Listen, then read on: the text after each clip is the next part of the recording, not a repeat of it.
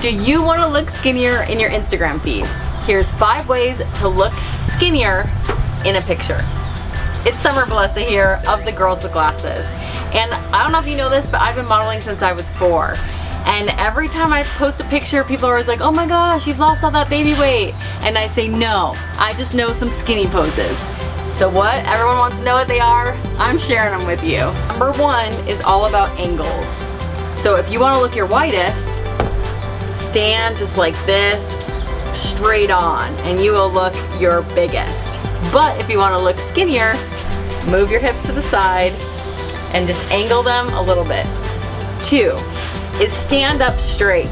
If you're slouching, you don't look as long and lean as you can. So make sure you're standing up straight.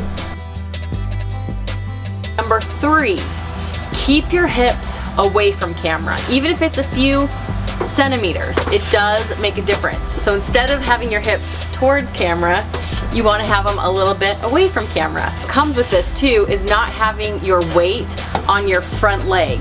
If you have your weight on your front leg, you're gonna look bigger up here. But if you have your weight on your back leg, it looks much more slender. 4, have your arms down. It actually gives an illusion that your hips stop at where your arms are. So if you have your arms out here, you can see your hips are wider. But if you have them closer, they look smaller. And lastly, number 5, you want your arms down, but not too close. You don't want to push it against your side, because then that's going to spread out your skin and fat and muscle wider. If you have it out a little bit, it's a lot more lean.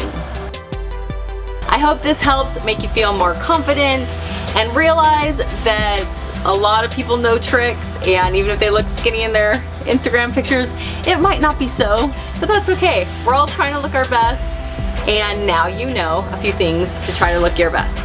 Thanks so much for watching. Make sure you like it if you like this video, and subscribe so you don't miss anything. See you next time. Bye! Mwah.